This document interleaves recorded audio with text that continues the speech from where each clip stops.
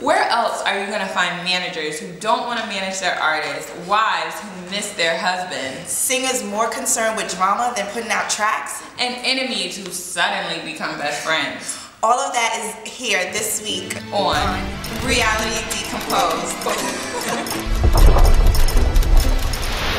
Welcome to our very first episode of Reality Decomposed, and hopefully, let's keep our fingers crossed, we'll have a weekly show that presents you the best moments, good and bad, of the shows that we know you love and hate. And so I'm your co-host, Sharielle Carroll.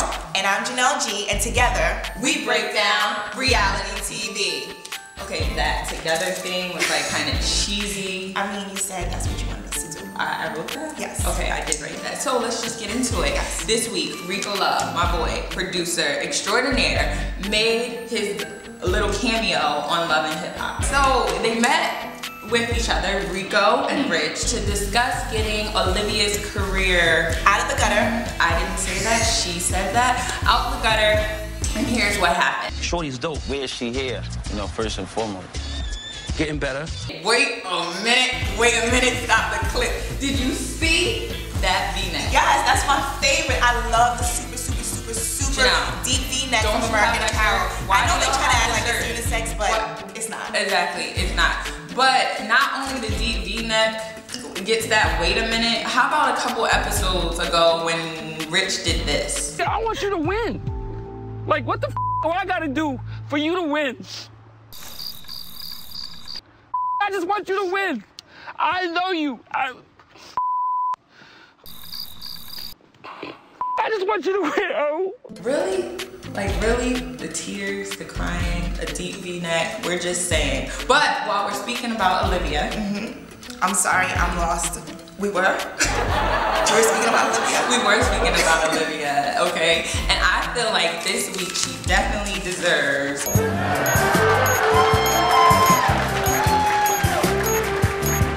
Why does she instigate so much? She should spend more time working on her music, honestly. Cause she Instead of dealing in all that drama, it's a lot of drama, so focus on the music. Instead of doing this. No smile? Can you get a smile? Listen, I'm not. And this. Why the hell did Chrissy punch on her face like that? And this. You know, don't talk to me like that. Right. And now, you know, Yandy's the peacemaker. Here's a thought. What happened to Samaya? I don't see her on the show anymore. Samaya, where are you? Yeah, I guess she's really focused on her career, and the show couldn't handle all that love and all that talent that she got to go for that's Nicki Minaj, a little bit of Nicki Minaj. Don't sleep on Samaya. Don't sleep on Samaya. White on white, Maserati, candy paint, touch my body, touch my. That is my jam. Jam? Oh no. What happened? You said jam. Okay. It's giving me scary thoughts. Like, I don't get it. You didn't see Real Housewives of Atlanta this week? I did. Okay. Fill me in about the jam. Remember this? What you looking for? You gonna get out? Phaedra, that gel slicking down your son, your SON's hair, that jam, that gel. I had jam in my hair. I saw that. Why does Aiden have jam in his hair? You know what? I can't with Miss Donkey Booty. I see what you did. She tried it? Definitely tried it. Who else tried it this week? Marlo. Check this out. I did 6 months county jail time. And who else tried it this week? Kimbella, send her to tell with full makeup on. We are not falling for that. Give me 5 more minutes and I'll be out. Tried it. And you know who really tried it this week? Yandy for that top. No ma'am, no ham, no turk. Look at this. Looking mighty spicy tonight. A little Miami-ish. I don't get sexy often. Tried it. Chrissy was wilding out on Yandy. Like, we thought we had enough on episode 1, on episode 2, but here we are once again. What is she going through this? I mean, it seems as if she should be on Mob Wives. Girl, what are you going through? Because of this right here?